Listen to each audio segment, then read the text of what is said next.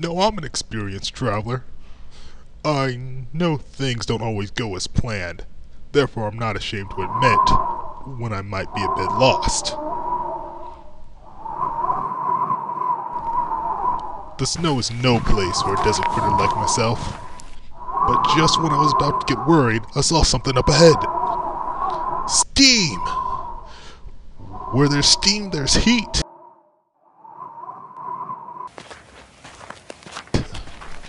I bolted for that cave only to slam headlong into a wall of muscle and fur. Turns out the hot springs in the cave belonged to a bull-hatted mountain goat who wasn't too big on sharing. I dropped to my knees and pleaded my case. Maybe I was a bit loud, because moments later an avalanche was about to bury us both.